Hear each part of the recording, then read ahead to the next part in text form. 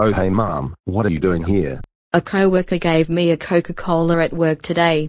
I don't drink soda cause I'm on the pill, so I thought you would want it. I haven't drunk Coca-Cola in years, but yeah, I'll drink it. What's the matter, mom? You look frightened. Look behind you, Bobby.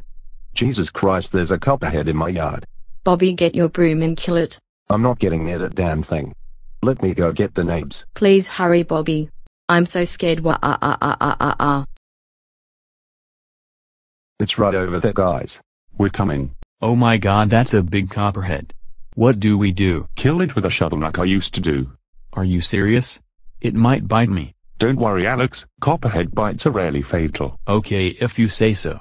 I'm still nervous about this. Good job, Alex, you crushed its neck just like I taught you. Don't worry about the corpse, Bobby. We'll take care of it. Thank you guys so much. Thank God that has been taken care of. Anyway, here's the Coca-Cola, Bobby. Thank you, mom. See you later. I need to get home and lay down. I nearly had another stroke. That's the first time I've seen a copperhead around my house. I need to be more careful when walking around outside. This video was based on true events. Never attempt to deal with a copperhead or any venomous snake yourself. Get someone with experience to help you kill and or relocate the animal.